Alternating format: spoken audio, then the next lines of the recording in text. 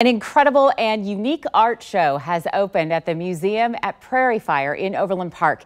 The artwork ranges from paintings to drawings to tag art, but the artists all have one thing in common. They are or recently were homeless. Several of them say their art has kept them going. There's been a lot of times where I really wanted to give up, and having this to take up, just to have something to do with my time, absolutely helped.